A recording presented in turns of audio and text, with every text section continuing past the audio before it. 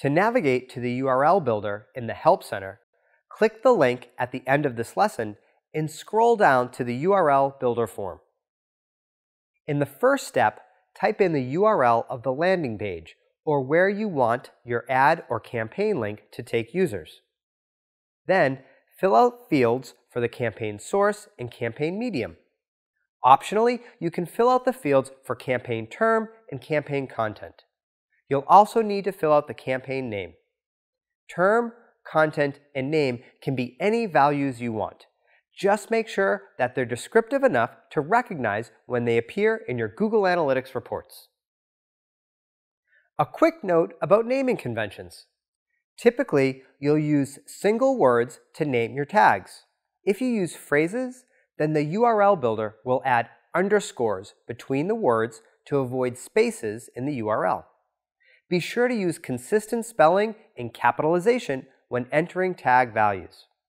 Since Google Analytics is case sensitive, a campaign named Promo1 in all uppercase will show up separately from a campaign named Promo1 in all lowercase.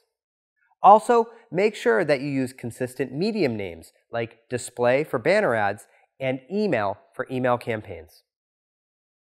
When you click Generate URL at the bottom, you can see that the URL builder generates the link with all the correct campaign parameters attached. This provides an easy way to quickly generate campaign tags for tracking. But keep in mind, you can only use it to build out one URL at a time, so you probably won't want to use it to build each URL if you have a large campaign. Instead, you can use a spreadsheet to simplify the process. We've provided an example template at the end of this lesson that you can use to manage your campaign values for bulk URL building.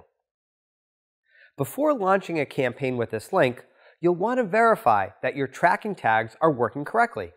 Sometimes a website configuration can break Google Analytics campaign tracking. Here's a simple way to test your campaign before you launch it. Open an incognito window or private browsing session. Then, copy and paste the link you created to track your campaign into the address bar of the browser. Once your website loads, navigate around your site and complete some of the critical actions. For example, if one of your website objectives is a trial signup, complete the signup process on your site. Or if your campaign contains a coupon, try submitting a transaction with the coupon applied. It's a good idea to try this with each URL you created.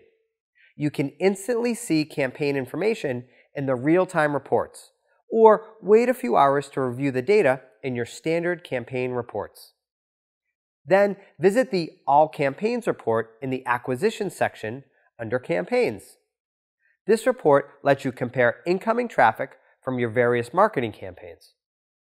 To verify that the campaign is collecting data properly, type the name of the campaign into the filter. You should see an overview of the campaign clicks that you tested. If you click on the campaign name, you can see the source and medium data that you entered into the URL builder. If you want to verify the other campaign tags you added to your URL, add a secondary dimension, such as ad content. This lets you view the primary dimension of source medium broken down by the content tag you added to your links. The Google Store differentiated the content tag for their email newsletters by whether they were offering promotions or not. By adding the secondary dimension of ad content, we can see which promotions were most effective at driving people to the website. There are many other ways to analyze campaign data, which we'll cover in an advanced course. Using the URL builder in conjunction with Google Analytics reporting, you can quickly understand which campaigns drove the highest quality traffic to your site.